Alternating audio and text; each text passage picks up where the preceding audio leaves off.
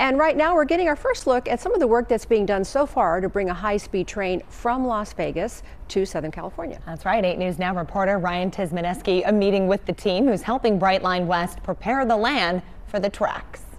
Before tracks are laid and high-speed trains fly by, desert around Sloan needs to be dug.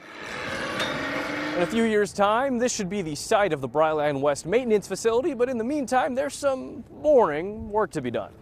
Literally.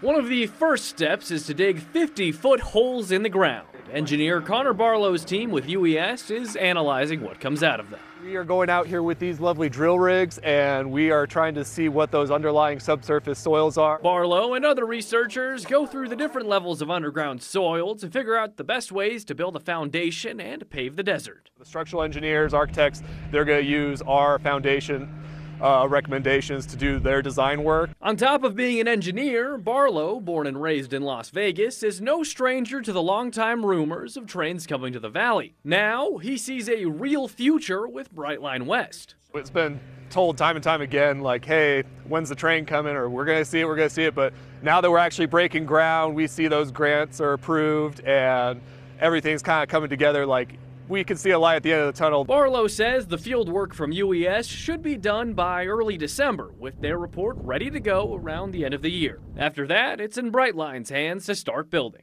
Ryan Tismaneski, 8 News Now.